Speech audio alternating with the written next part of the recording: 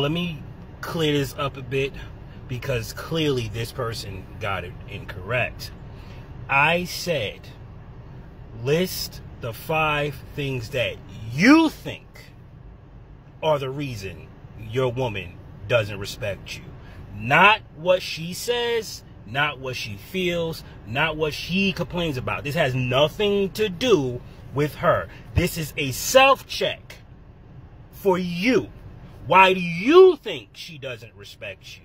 Not her. She has nothing to do with this. This is your internal demon, your internal problem. You need to fix yourself, sir. What are the top 5 things that you think your woman is not respecting you for? That's what you need to focus on.